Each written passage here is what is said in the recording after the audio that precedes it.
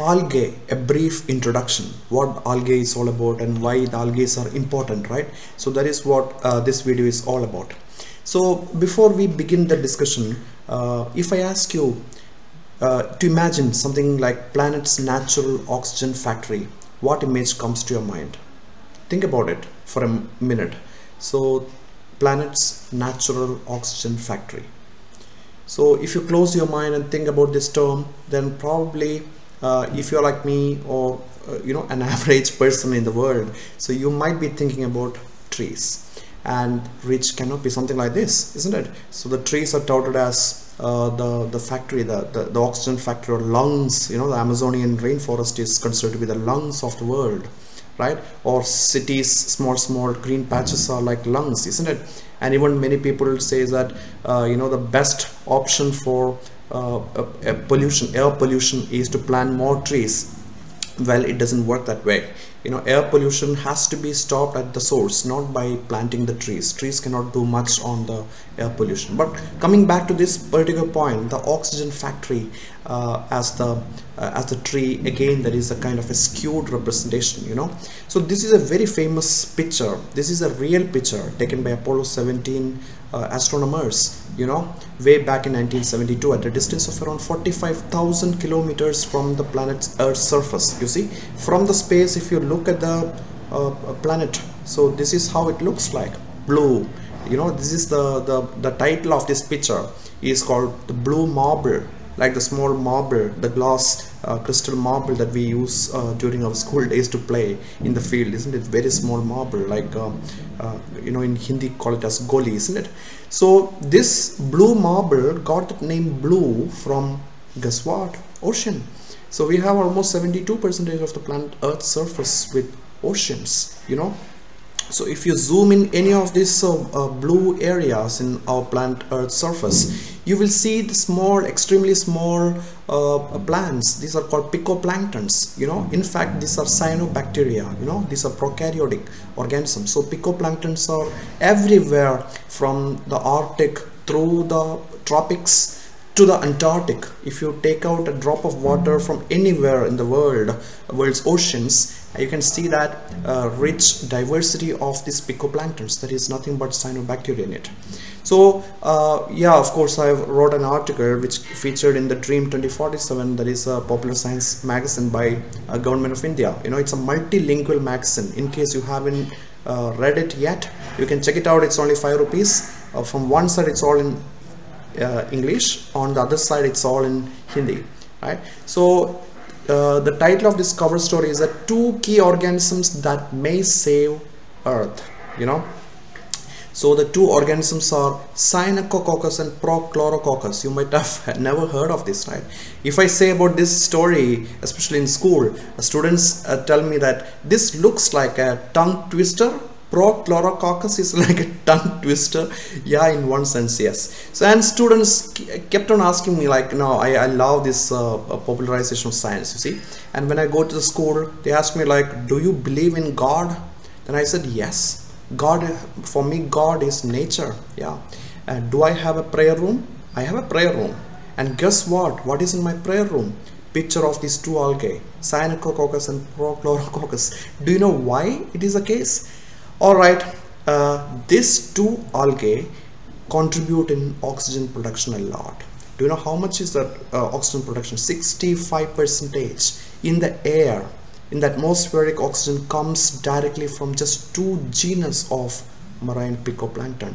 Extremely small size cyanobacteria alone produce 65% of the oxygen in the air that we all breathe. So if I ask you, let's stop for a while. I ask you to take a breath 3 times, deep breath, as in a yoga or a meditation instruction. Take deep breath 3 times. 1,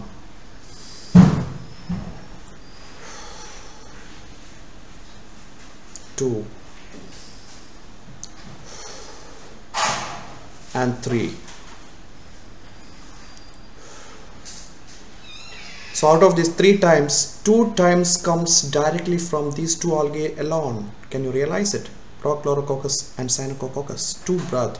out of 3. Every 3 breath that you take, 2 coming from the oceans.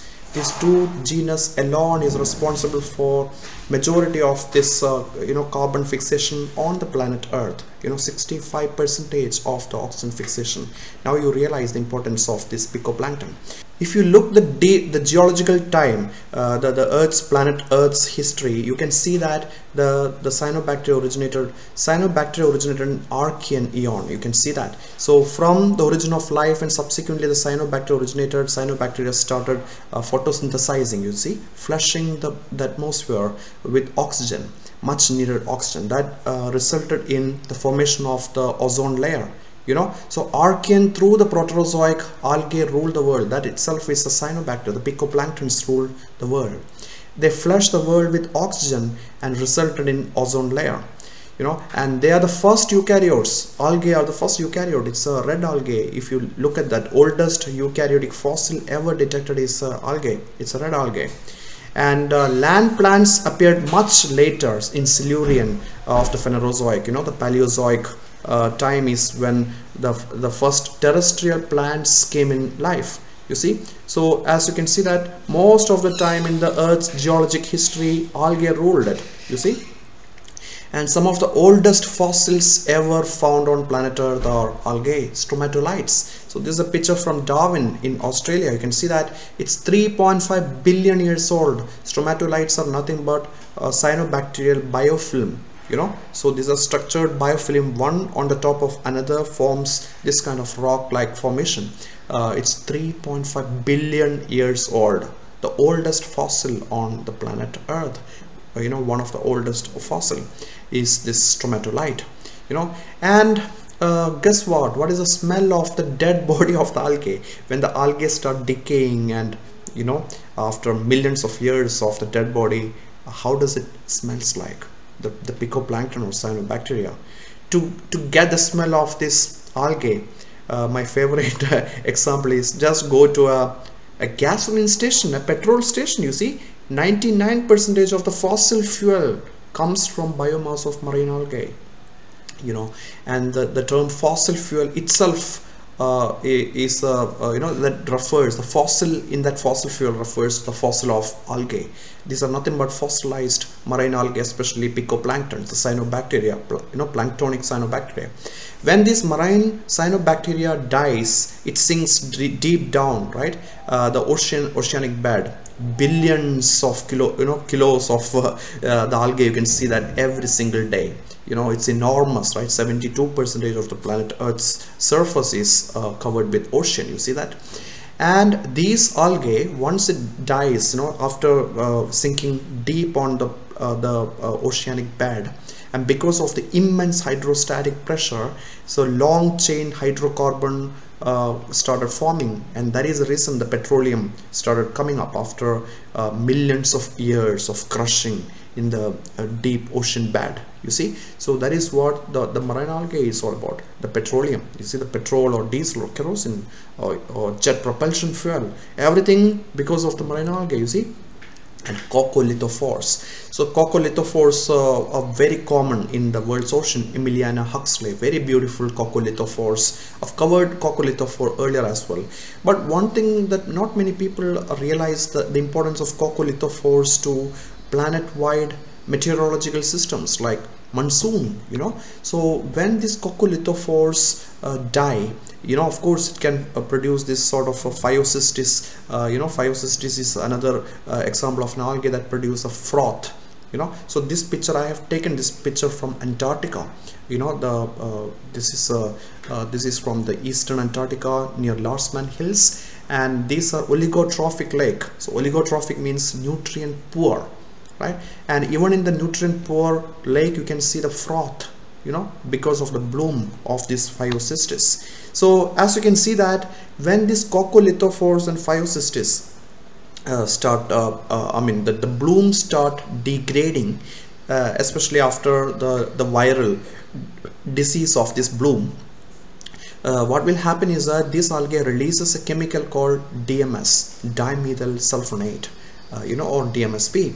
So these dimethyl sulfide helps the clouds to form, you know, the cloud forming or cloud seeding molecules. So these molecules goes to the upper atmosphere, and that result in the formation of the much needed monsoon cloud, you see. So this algae is in one sense responsible for the weather formation, the rains. Very exciting piece of information, isn't it? And what kind of other kind of rain? Blood rain. The rain which is blood red in color, you know, no exaggeration. Yeah, it has been reported way back in Homer's Iliad and also in Bible. It's a very well known phenomenon that happens almost every couple of years in South India, especially in Kerala and Sri Lanka. And we got the sample from this blood rain, you know, and we analyzed it and we published that finding. And as you can see, the media reports earlier before our paper came in, media like Huffington Post is reporting that it's because of the alien rain, extraterrestrial theories explode on unexplained files. You know, they just want clickbait, people to click it and read that kind of story, isn't it? It's because of the extraterrestrial we are getting this kind of blood rain. But actually the reason what we found is that it's an algae called Trentipolia annulata. It's an Ulvophyceae, you know. So this is basically a sub-aerial green algae. Trentipolials in Ulvophyceae is responsible for this you know, the blood rain that is our group has published recently. And you know, that could be an adaptation as well for spores dispersal, because the spores of this algae gets dispersed, you know, and goes to the atmosphere and then dispersed to a very wide area, thousands of hectares together in form of this rain. So it's basically the spore dispersal mechanism, just like in the case of Indian milkweed or cotton, the gossypium, you know, the dispersal of its spores or seeds, right? In algae there is no seeds, so it's only spores. So it could be an adaptation too. So that has been reported in the media, you know, unraveling the blood rain mystery. And algae is also responsible for this kind of bioluminescent blooms. So this is a bloom that has been reported last year, you know, few months back actually, in the Maharashtra coast, Sindhudurg district, you know. So Marwan Shore of Sindhudurg district. So this one I have covered in Curiosity. Curiosity, by the way, is a science show in my channel in the YouTube. It's a monthly science show, you know, that covers most of the you know, the breakthroughs, discoveries that has happened 1 month ahead, right? So last month, so whatever has happened this month I cover in the Curiosity. So the reason of this nocticular bloom is now thought to be the snow meltdown in Himalayas. See the connection, Himalayan snow meltdown linked with the algal blooms in South India. See, weather phenomenon is really amazing, isn't it? So this snow meltdown in the Himalayas accelerate the nocticular algal blooms down south in the Arabian Sea. That is what a new paper published a few months back says, you know. And algae is also responsible for a large number of things. For example, this is another story published a few months back in a Central African country called Botswana, you know. So in Botswana, the case happened that BBC reports that a large number of elephant death, and later investigations revealed that the elephants, you know, they were drinking water from these kind of ponds and lakes infested with algal blooms. So these hazardous algal blooms, especially cyanobacterial blooms, are responsible for this elephant death, you see. So algal blooms have got ecological roles to play too. Or Pfiesteria. Pfiesteria is a dinoflagellate, you know. So I've covered dinoflagellate earlier in this class lectures. So Pfiesteria is responsible for a large number of fish death and fish disease. It can cause the fish disease, and it's an infectious disease in the fish, you know. And algal extracts have got tremendous use even for COVID-19 you know, treatment scenario. People are looking after the seaweed extract. So this is one of the news report published in Cell Discovery, one of the top you know, journal in biomedical research, Cell Discovery. So it says that in cell studies, seaweed extract outperforms remdesivir in blocking COVID-19 virus. I published a few months back this story. So remdesivir is the only approved drug for COVID-19. You can see that, but this seaweed extract can outperform the remdesivir too. So that's very exciting, right? So this study looked at the complex sulfated polysaccharide, the fucoidans. The algae contains a large number of sulfated polysaccharides extracted from the seaweed Saccharina japonica. Saccharina is a kelp, you know. So this, if you extract the Saccharina, then you can see the fucoidans in that, and fucoidans is a complex sulfated polysaccharide responsible for, you know, the bioactivity of this particular compound, you know. So the only catch in this kind of study is that tons of treatments show the promise in cell cultures but fail for various reasons in clinical trials, you know, for example chloroquine. So until you have put it through the human trials, this is just a hype and hypothesis. So always read this kind of pieces of information with a pinch of salt and pepper, you know. So another very exciting development in this field, algal biotechnology, happened a few months back. Turbo boosted photosynthesis could mean cars running on algae. This is a team from Cambridge University, published in prestigious science journal Nature. So this is basically they could able to boost the photosynthesis, the PS1 and PS2 of the algae, you know, the microalgae, so that the microalgae can produce the biofuel, you see. So this is what in Science, the paper, artificial regulation of state transition for augmenting plant photosynthesis using synthetic light harvesting polymer materials. So this kind of synthetic biology and material sciences, a lot of research is happening, you know. So there is an exciting field of algal biotechnology. You see a lot of biotechnology applications for algae. Do you know that algae, that is diatoms, are used in medical forensics? Yeah, it can be used in to see the death by drowning, you know, because these lake bodies have got its own specific diatoms. So to confirm that is it really drowned by death, or if someone killed a person and then subsequently put it in the lake, you know, to say that the person jumped in and died because of suicide, you know. So all these things can be revealed by looking at the lung tissues. During the post-mortem, they can remove the lung tissue and look under the microscope.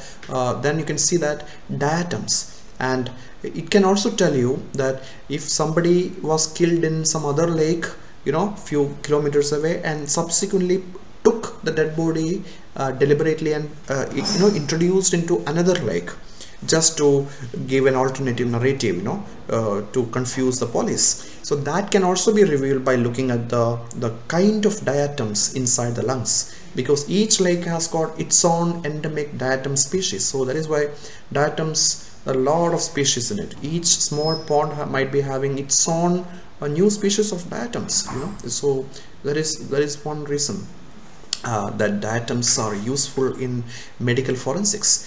Medicines from algae, a large number of you know, marine natural products have been characterized till date, and some of these have been entered into clinical trials and also as an approved you know, medicine, right? Especially anti-cancer drugs like halide F is from Bryopsis, right? Many algae are edible and are quite expensive. Some of the most expensive plants in the world are algae, like porphyra, very expensive, right? And these are edible in certain countries of the world, especially in the Eastern Asian countries.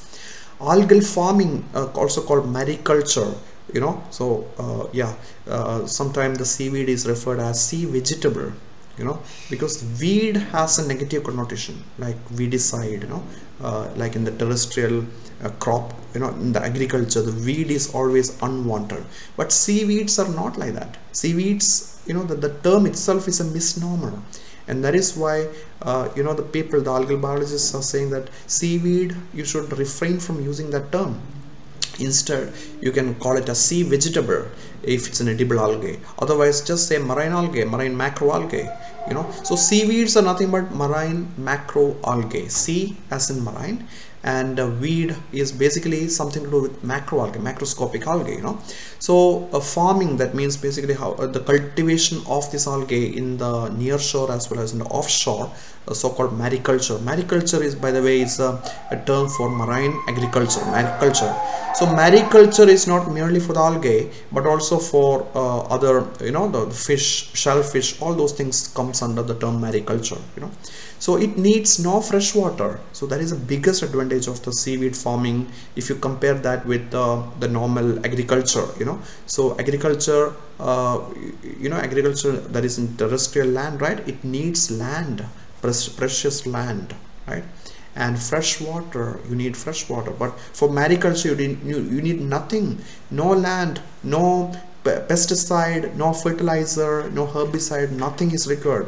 Algae can simply grow in the sea, you see. So that kind of seaweed farming is very exciting piece of you know, piece of avenue, right, for because the world food crisis is real, and overpopulation is also real. We really have to see how to feed millions of human population that is you know, that is going to be flooding the planet Earth in a couple of decades. So we really have to think about it, right? So for seaweed farming, we all need is just ocean, and that we have aplenty, isn't it? India has a very long coastal region, right? We have almost 14,000 kilometers of the coastline, right? So that is why we need almost nothing else, just we need coastline and ocean for farming the seaweeds. It's treated as a future of the agriculture to ensure the food security. World food security is one of the UN sustainable developmental goals as well. You can think of it. And yes, our Prime Minister Modi, Prime Minister Narendra Modi has said multiple occasions the importance of farming of the seaweeds. So there is a lot of interest on these lines coming, you know, in India. So the shift is going from the agriculture now to the you know, to the blue economy, that the seaweed farming. That is where the interest is now into, you know, the farming of seaweeds. And the algae is also important as a source of the, you know, the biofuels, like Botrycoccus brownie is a green microalgae, and the lipid content of this green algae is very high, 40% of the dry weight. You can compare that with the oil seed plant Jatropha.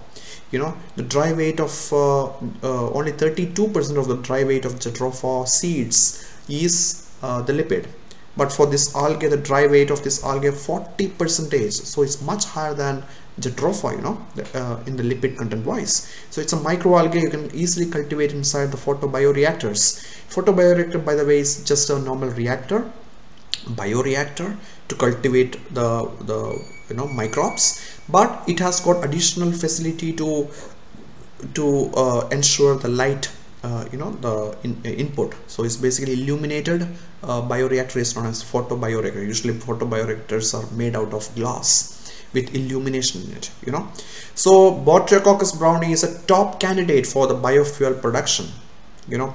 And yes, algal diversity, we still don't really know much about the algal diversity, how many algae are there. And for example, this is one of our paper published a few years back, and this is the it's a very bizarre kind of algae growing inside another algae, you know. This is a host algae, it's a cladophora, and inside cladophora you can see that ulvella is growing inside, ulvella leptokit is growing inside the host algae. So this kind of algae is known as endophytic algae. You know, of course, algae can grow inside other algae as well, right? And there are several epiphytic algae too.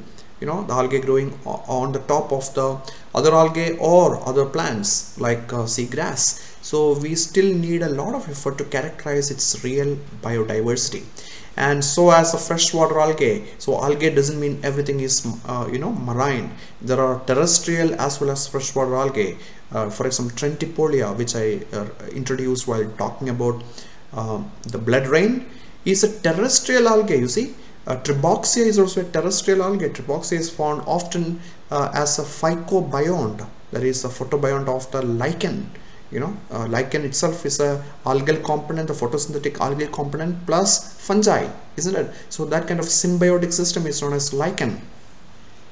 So that is also an example of a terrestrial algae. So we have in terms of habitat, we have terrestrial algae, we have freshwater or limnetic algae, and then we have marine and estuarine algae. You know, estuarine means salinity is little bit lesser than the marine, the ocean. You know, estuary is like the river mouth. So marine and estuarine algae. Then we have limnetic algae, the freshwater algae, and then terrestrial algae. So limnetic algae, some examples are volvox, a colonial beautiful globules with the division of labor. You know, volvox is an exciting algae that is oftentimes used for you know, for inferring how the eukaryotes evolved from the prokaryotes. You know, so especially within the eukaryotes, you know, multicellularity, how the multicellularity and division of labor, you know, the organ system, how did organ system develop from the, you know, this macroalgae. Hello, कहाँ है जी आप? वो है ना, गर्ग का house है, उधर दे दिया। ओके, 1 to 4, ठीक है जी।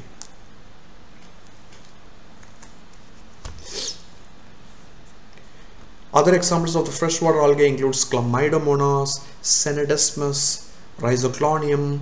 All these are examples of the, you know, the freshwater algae. Of course, our lab is also looking for the freshwater algae biodiversity of Punjab. You know, so Cara is another example of the freshwater algae. Cara is a very interesting algae, you know, because the Cara is the most you know, recent common ancestor with the land plants. It's kind of an algae, but in fact, Cara is a you know, it's not really a chlorophyte. You know, so that is why.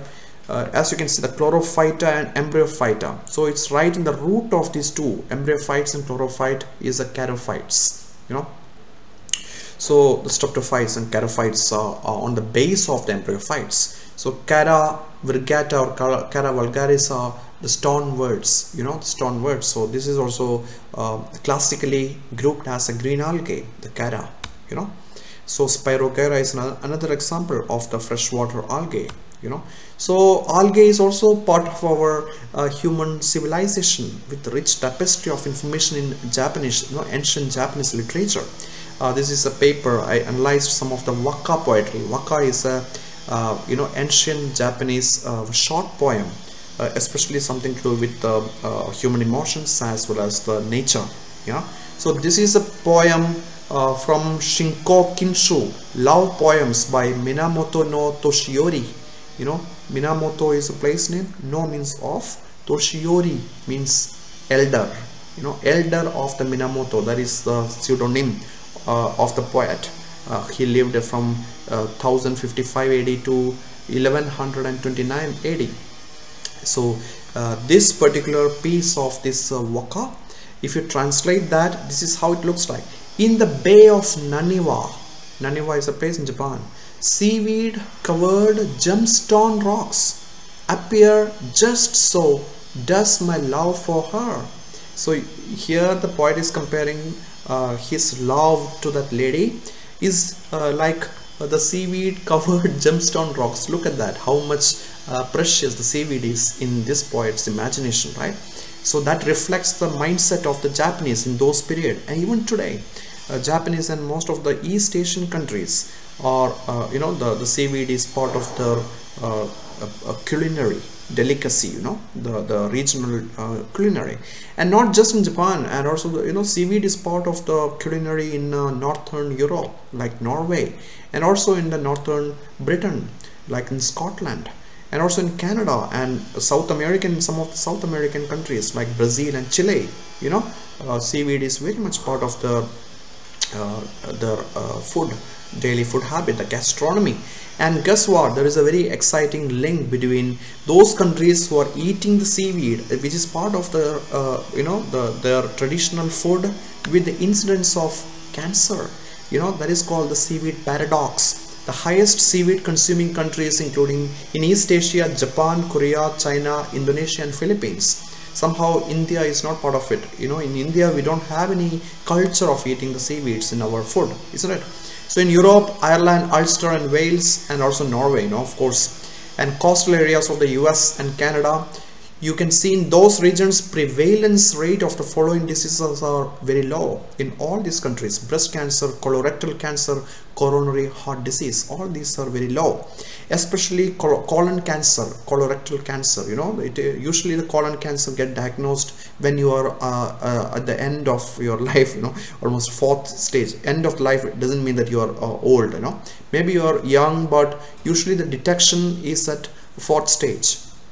So we can't do anything about it, you know. So the colon cancer rate is much lower in those areas where seaweed is part of the food. So there must be some connection between eating seaweed with likelihood of having less likelihood of developing cancer later in your life, you know. So it's something like French paradox, right? So there is something to do with the coronary artery disease, the coronary heart disease, the French paradox in France. So algae derived marine natural products, there is a rich tapestry of the natural products and biomolecules found nowhere else on the planet Earth except in algae. So there is a large number of research is focusing on finding the drugs from the algae. We have a project running supported by Ministry of Earth Sciences, drugs from the sea project, so that has recently been concluded. So we can see that there are a large number of natural products from the algae. For example, collohalide F from Bryopsis, which is a green algae, sulfated polysaccharides fucoidine and laminarin from various brown algae including Laminaria digitata and Fucus, you know, sulfated polysaccharides translam from Laminaria, which is a brown algae, sulfated polysaccharide ulvan from green algae ulva, you know, chondriamide A, a cyclic deoxypeptide chondria, you know, terpenes and triterpenes from various algae including Bifurcaria, Bifurcata, Caulerpa, Cystostera and Cystophora, and also bis ether, that is BDDE, and other bromophenol containing bromine group, you know, various marine macroalgae. So yes, algae can be a potential source of the drugs. So there are a lot of active research going on this line as well. And of course, symbiotic system, you know, the coral reef. We appreciate the coral reef, the beauty of coral reef in documentaries of David Attenborough in BBC, for example. So but we overlook the importance of the algae in it. So yes, the coral reef are growing all because and thanks to its photobiont or phycobiont. Yes, zooxanthellae. It's because of the algal component, you know, which is a dinoflagellate, right? Algae, zooxanthellae, isn't it? Symbiodinium is the genus responsible for giving the coral its life. So when the Symbiodinium is dead, then cnidarians, that is the coral animals, cannot sustain. You know, most important component of any coral reef ecosystem is Symbiodinium, the dinoflagellate. And also the lichens. If you look at that lichen is nothing but an algae plus fungus, you know. So there is a fungal component and there is an algae component, the phycobiont and the mycobiont. And most importantly, phycobiont plays a crucial role because phycobiont is the one which is responsible for photosynthesis, and that enables a mycobiont to live in, you know. And without phycobiont, the fungus cannot live, but without fungus, algae can live, you know. That is why the algae is most important component. And guess what is really happening in the world of the oceans? If you look at that, the coral reef, only a very less number of coral reefs are accessible to us nowadays. Most of the coral reefs suffer something called bleaching that is happening all around the world, including our own Lakshadweep, you know. And what makes this coral reef bleaching, by the way, is that the live coral reef ecosystem becomes dead, you know. It becomes like this, just monochrome, just white color. And the reason is that because CO2 get mixed with ocean, and that forms the production of the carbonic acid, and that brings down the pH of the world's ocean, you know. And that is the reason why the ocean is getting acidified. And what is the repercussion? Yes, the algae gets suffered, you know, especially Symbiodinium. Symbiodinium is a component, I told you, it's a zooxanthellae, the most important partner of coral reef. And when this algae dies, coral reef can no longer photosynthesize, you know, and it's complete devastation of the entire ecosystem. That is what is happening. It's not just coral reef, but associated flora and fauna, including large number of fish, and most of these fish are endemic. So we are losing tremendous amount of biodiversity because of this climate change, you see. So the algae can also be used for climate change mitigation. Climate change mitigation means to reverse the effect of the climate change. How can we do that? Because algae has been doing that for millions of years on the planet Earth, rather billions of years, I would say, almost last 2 billion years. Since the beginning of Archean, when the cyanobacteria formed, you see, they have been doing the same thing, the mitigation, the climate change mitigation.